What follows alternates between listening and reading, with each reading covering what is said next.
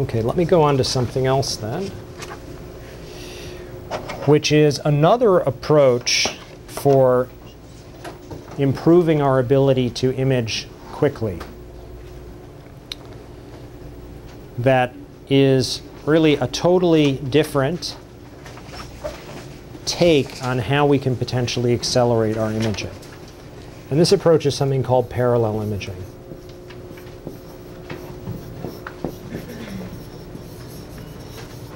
Now, parallel imaging, which there may not be specific notes in there on this, my apologies.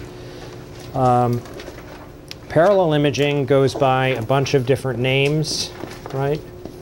Sense, SMASH, GRAPPA, and there are others.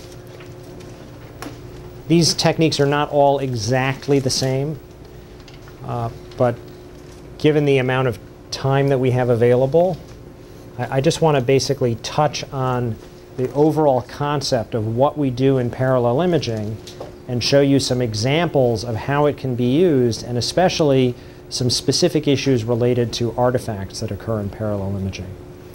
So we already know from thinking about fast spin echo imaging that one of the potential ways that we can accelerate our imaging would be to acquire many lines of K-space at once. Right? Our raw data, right, K-space, requires that we fill it up with so many lines of data, and all of those repetitions of the imaging pulse sequence are going to take time. So one of the things we discussed was if we could, in a single TR, acquire a bunch of those lines at once, that would dramatically decrease the number of repetitions that would be required and would improve our imaging time. So the bottom line is that the approach in parallel imaging is also to enhance our efficiency in filling K-space. But it's not done by increasing how many lines we acquire at once. It's done by decreasing the number of lines that we acquire,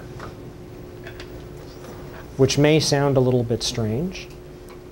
But basically, we know that all of these lines of K-space must be acquired in order to give us enough information using our phase encoding approach to localize signal along the phase encoding direction.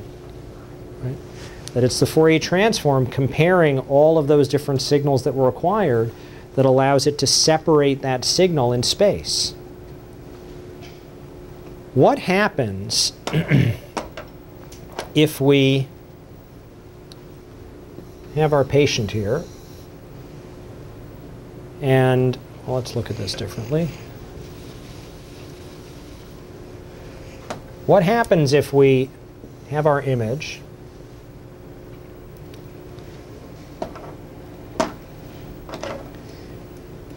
and we want to acquire an image? Let's say this is some transverse image of the abdomen, and let's assume that this is our phase encoding direction, top to bottom.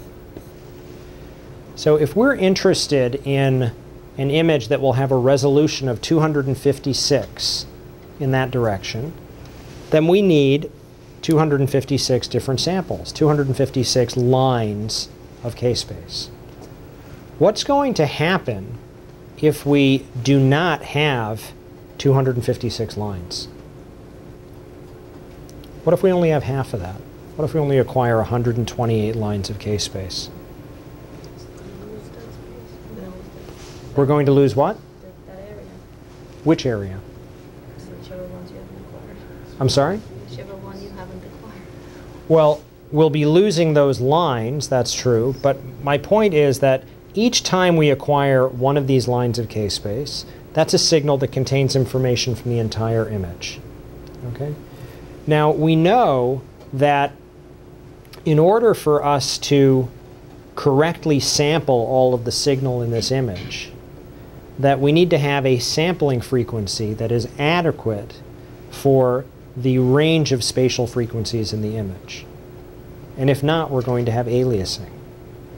So by acquiring an insufficient number of lines of K-space, an insufficient number of samples for the size of this image, we are essentially going to be undersampling the signal in the image, right? If we acquire half as many lines, it's essentially as if we're saying, well, we're really only interested in sampling half the spatial extent of the image.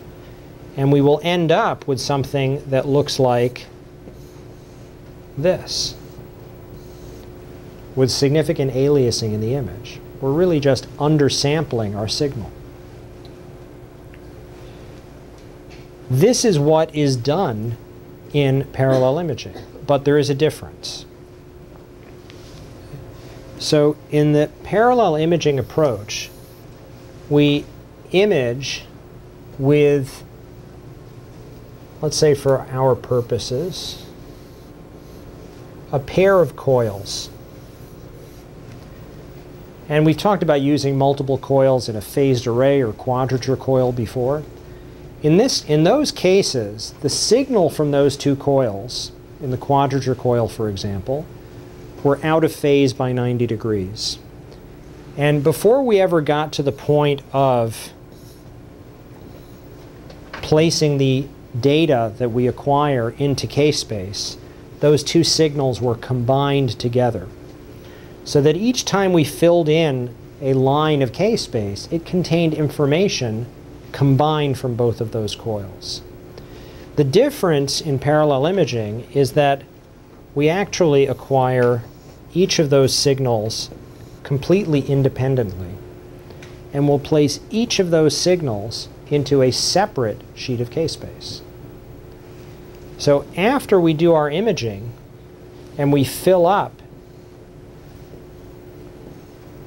each of these two sheets of K-space, what we have is two images which are both undersampled and therefore have significant amounts of aliasing. Okay? There's one more piece of information that we need to be aware of. Since we're acquiring the signal from those two coils independently, it's possible for us to figure out that this coil is more sensitive to things that are on this bottom half of the image. This coil up here is more sensitive to things that are present on the top half of the image. And there are actually ways to map out the coil sensitivity so we know at every point in the image what is the relative sensitivity of each coil element to signal arising at that location. So we have two images, right, each of the whole body part, which are aliased because of that undersampling. But we have, with each of these images, information about the coil sensitivity. So these images, first of all, were each acquired with a separate coil. They don't look exactly the same. They will have different gradients of signal amplitude. The one acquired with this coil down here, let's say it's this one, is going to have much higher amplitude lower down than it does higher up. And vice versa, right, for this one up here. So with the knowledge of what the coil sensitivity is, and this is done, by the way, by acquiring a large field of view, higher resolution image, right, that doesn't take very long to acquire, and actually mapping out the sensitivity of the coil. So we know on a pixel by pixel basis exactly what the sensitivity of each of these coils is. We can use that coil sensitivity information to look at the aliased part of the image and say, okay, this pixel right here contains aliasing. That means it includes a summation of signal that comes from this actual location in the whole body part, as well as some amount that's aliased from the other side of the image. Right? That sum of that signal we're able to separate into components that belong into two separate places based on our knowledge about the coil sensitivity. Right? So basically, this becomes a system of linear equations based on the coil sensitivities that we understand, right, from our hardware, and can be applied to the aliased signal in the image. What that allows us to do is to combine these together and generate a single image which we have, so to speak, unfolded. Right, we've taken that aliasing and resolved it using our knowledge about coil sensitivity. Now, there's one important issue, well, a couple of things to be concerned about. First of all, in terms of this issue of aliasing, it's always important whenever you're doing parallel imaging to be very careful that the field of view which you specify includes the entire body part. Right? If we specify a field of view that includes, right, the whole area of the slice, there will still be aliasing because we're not having a sufficient number of samples. The problem is, if we would instead, let's say, specify only a fraction of this field of view, well, the field of view that we specify will still, of course, have aliasing because we are acquiring fewer lines of K-space and undersampling the part of the image that we're interested in. The problem is that there's also this tissue out here which we haven't even accounted for, which will create additional aliasing in the image. And that aliasing, this approach is not able to deal with. So it's very important when you set up a sense or a parallel imaging acquisition that you expand your field of view so that it encompasses all of the tissue. And if not, we will get very specific aliasing artifacts which are a little bit different than the typical type of wraparound or aliasing, and I'll show you some examples of that. That's one. The second is, the big advantage here is that we are able to image much faster. Right? If we have two separate coil elements, then we can reduce the number of lines of K-space that we acquire by a factor of 2. If we had 4, right, we could reduce it by a factor of 4. Now, there are some complications here in terms of the way these coil elements are arrayed along the patient. It doesn't necessarily work that every element in your coil can be used simultaneously for this type of acceleration. But what limits the amount of acceleration that we can apply is the fact that we need a coil with separate elements within that coil, and each of those coils has to run through an entirely separate processing stream. Right? The signal in a phased array coil is brought together before, right, it ever gets through the receiver process. It all goes to the same sheet of K-space.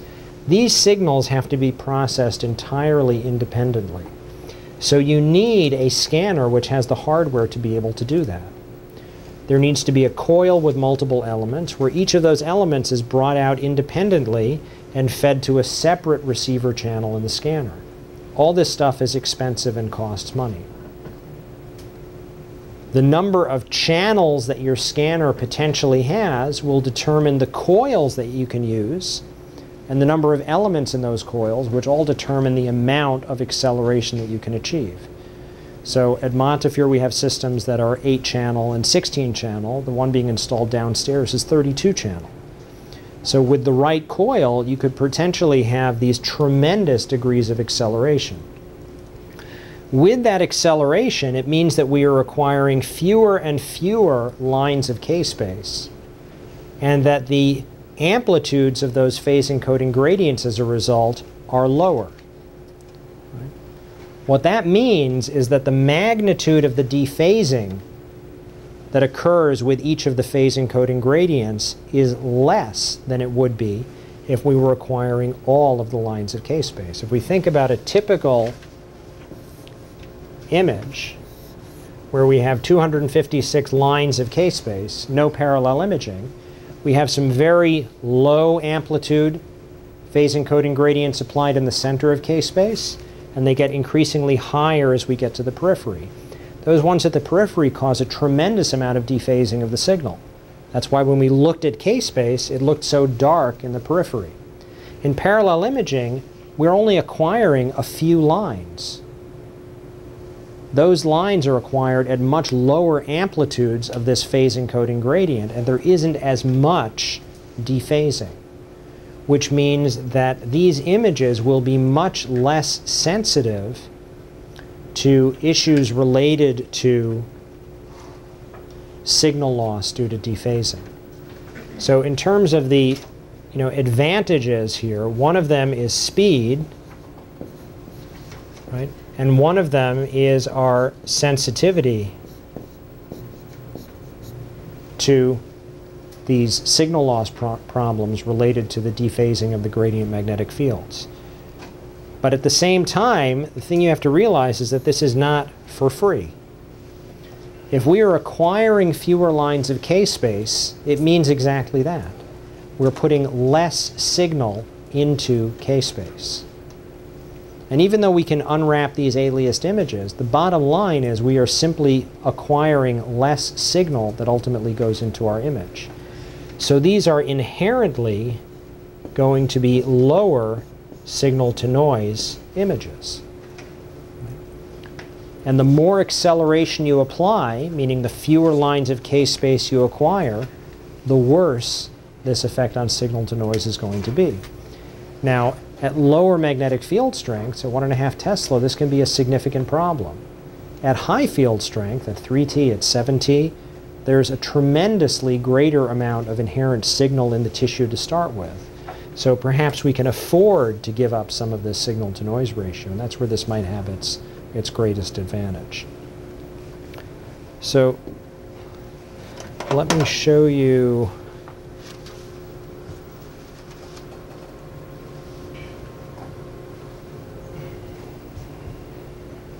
So this is a cartoon that I made up with some images that were provided to me by Philips Medical Systems.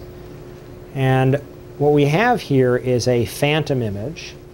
This is what the phantom actually looks like. It's a bottle that has a bunch of different contrast agents in it, contrast elements in it. And we image this with 2 coils, right? So those coils have a different spatial sensitivity. They're going to be most sensitive right underneath the area where they are. And we can actually generate an image, which is what I'm showing you over here, which is a map of the sensitivity of those coils. If we acquire our image at each coil with only a segment of the number of lines of K-space that would actually be acquired to get a full resolution image of this object, we end up with these 2 images which have a large degree of aliasing. Right? You can see here that the piece from the top is aliased to the bottom and the bottom to the top. So if we look at the areas where there is aliasing, we can take this piece of signal and say that we know that some of it comes from that actual location in the image. Some of it, on the other hand, comes from aliasing from the other side. And with the knowledge of this coil sensitivity, we can split that signal into the components and place them in the right location. So essentially, we take these 2 aliased images, combine them together, which is why the final image has better signal to noise than the components, and we're able to unfold that aliasing. In this case, with 2 coil elements, cutting the imaging time in half. Now, this is the issue with artifacts. So here are 2 coronal images of the abdomen. And these were given to me by Ken Kane at Philips, where this normal volunteer is lying in the scanner on the left and the right. And on your left-hand side, we see this large artifact running up and down the center of the image. This scan was done immediately afterward, and it's gone. So the difference is that if you notice in the image on your right, we can see the complete contour of the lateral surface of the abdomen on both sides. Notice in this image on your left, there is this straight line over here. Right? We seem to be cutting something off. In the image on your left-hand side, the patient was lying in the scanner with their arms at their sides. And the field of view that was appropriate for the abdomen is what was prescribed. But there was all this tissue in the arms that was outside of that field of view. And it is aliased into the center of the image. Okay. On the right, the patient simply put their arms up over their heads. The scan was repeated, and the aliasing artifact goes away because that tissue is no longer there. The key salient difference, right? Maybe I would put this in if I was writing a physics question for the boards. With parallel imaging, what's unique about the aliasing relative to the type of aliasing that we get when we undersample our field of view in a conventional image? It's in the center of the image, exactly right. So we would otherwise expect that stuff to alias from one side of the image to the other at the edge. But in sense, it's in the center. All right, so here are three images which are all performed, right, using sense. These are the acceleration factors, these p factors. And you can see these unanatomically straight edges at the top and the bottom. Right? This is the phase encoding direction top to bottom. So the specified field of view was too small. There's tissue outside of that field of view, which is being aliased into the image. As we increase the acceleration factor, the artifact progressively moves toward the center of the image until you get this. They call this the kissing lips artifact, actually. Right? So here they're spread out closer together and then converge together in the midline. If you want to avoid this artifact, you simply make sure that your field of view is big enough at the outset.